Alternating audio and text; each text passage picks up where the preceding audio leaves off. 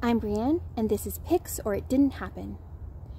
It snowed so much in October and it stayed, so when you texted in December, said you hadn't heard from me in over a month, I thought, but the snow only just got here, and why are you missing me? But I missed you too. In the too early, I watched a milky warp sunrise, its own reflection puddled on a string of cloud, so sun and mirrored sun hovered like twins over the snow that sat over the ice that sat over the water. There were lines in the snow, over the ice, over the water, running confident, unbroken, and I wondered what they were, until I saw the first coyote leaving them behind. The second coyote was sitting on the ice, further down the trail, far away from me, but it scurried off as I raised my arm, so the picture is just empty snow, silhouette reeds, another line trailing off.